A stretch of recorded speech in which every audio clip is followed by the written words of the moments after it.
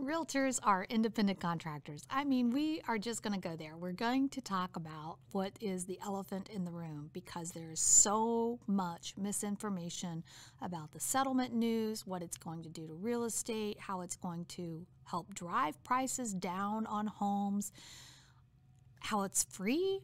I mean, there is just so much misinformation. So I would like to clear something up for you. And yep, it means I'm going down the rabbit hole. So, realtors are independent contractors. They have no benefits. There is nothing to show at the end of their time of service unless they have specifically invested or put money back for their retirement. There's no employee benefits, no health insurance, nothing, nada. So why is the government so interested in what realtors are doing and what they are charging? I mean, more to the point, why are they trying to control this industry? When so many other industries charge whatever, do whatever they want, cost of eggs, gasoline, interest rates, any of those options, something that you're interested in, knowing why it costs so much? With this settlement, the fact is that what they have done or allowed to be done is actually hurt the middle to lower class. It's changing the way that compensation to realtors has been handled for over 100 years. And in the process, that change has pushed people who should be protected to now be inadvertently targeted, and which, by the way, I think is considered a fair housing discrimination. Let's dive into that. So what does that mean?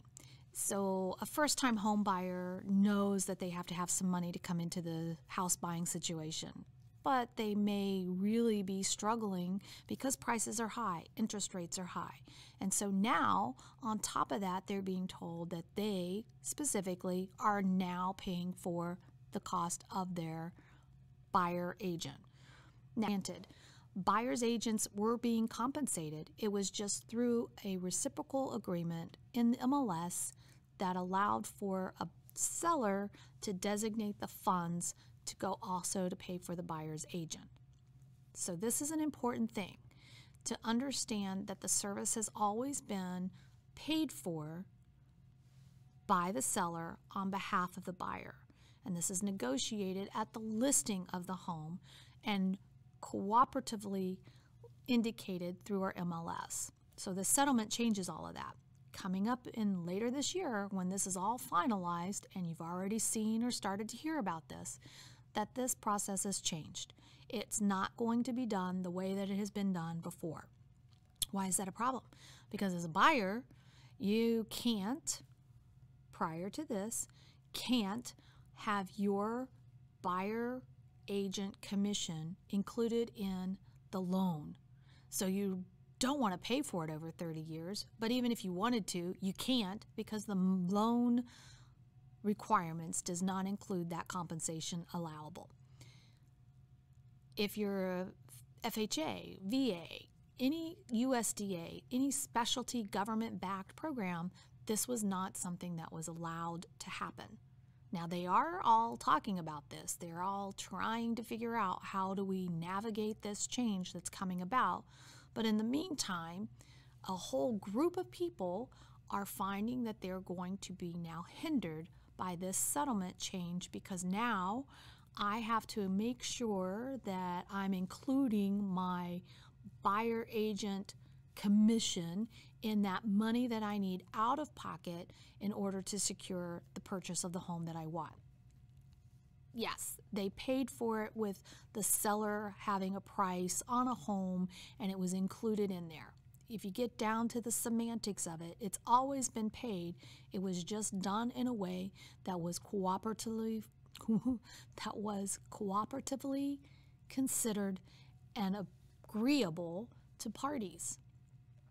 If they were genuinely interested in making sure that the costs were not getting out of control, or that unfair usury charges were not being incurred, then just like how the state controls what the title insurance charges are, why aren't the states controlling what the lenders charge?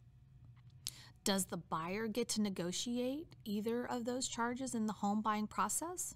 or the selling process? No. If they don't like what one lender is charging, they can go to another lender. If they don't like what the title charges are, they can choose not to get the title insurance. So the same is true with realtors. If you don't like the fee of one, you could find another agent, potentially, who would charge less or different. Or you could choose not to use an agent at all. But why have the industry change impact people to where the first option is not use somebody and to save money? Because the buyer beware is going to become an even bigger issue without the expertise, the fiduciary responsibility of those licensed to represent them being in the picture. And in the states where there are attorneys used for real estate practices, who controls those fees? Has that been considered? To make the industry change their business practices seems a bit overkill and overreach as the government's position. While extremely limiting to our individual rights to conduct business and for consumers to have fair and reasonable choices that allow them to pursue and secure their rights to home ownership. In the same breath that that settlement was announced, it's odd, strange, coincidental, or even a conspiracy that HUD announced millions of dollars is going to be placed into allocating towards employees of HUD being trained housing advocates. Seems to me we already had a system in place where people had a fiduciary responsibility to be housing advocates and to be paid and compensated through the process. Many of us with years of experience in the industry and who have been advocates for our clients, the process, and our industry. So on one hand, they want to take a swipe against the process, but now they want to insert their own. Really? The writing is on the wall that no one is really paying any attention to, and help us all if it happens.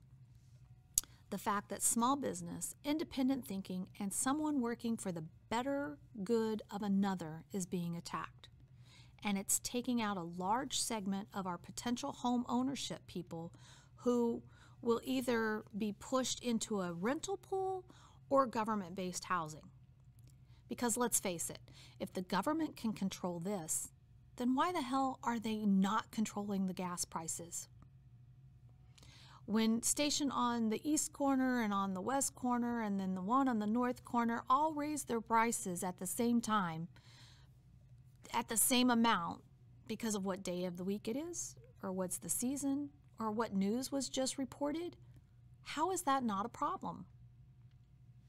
Or let's talk about this, the real elephant in the room. Credit card charges, 29.9% APR, and nobody has a problem with that in the government? They're not looking to make changes in that and how consumers are being negatively impacted? The government doesn't have a problem with that? High interest rates that are being charged on credit cards to consumers? Just don't get me started.